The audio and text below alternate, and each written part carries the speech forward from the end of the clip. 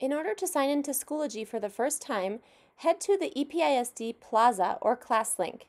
Type in your username without @episd.org and your password, and then click Sign In.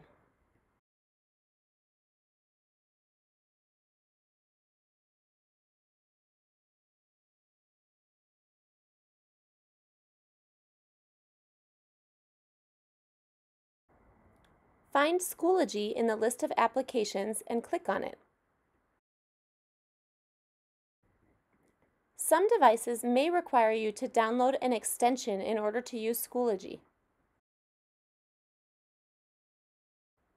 No need to worry, go ahead and click Install Extension.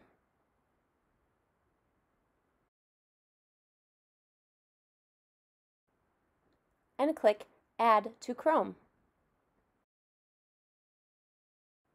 Now you're ready. Click on Schoology again. You may have to wait just a few seconds for your account to get set up. You will not need to enter your account information or password again. You might need to click Accept.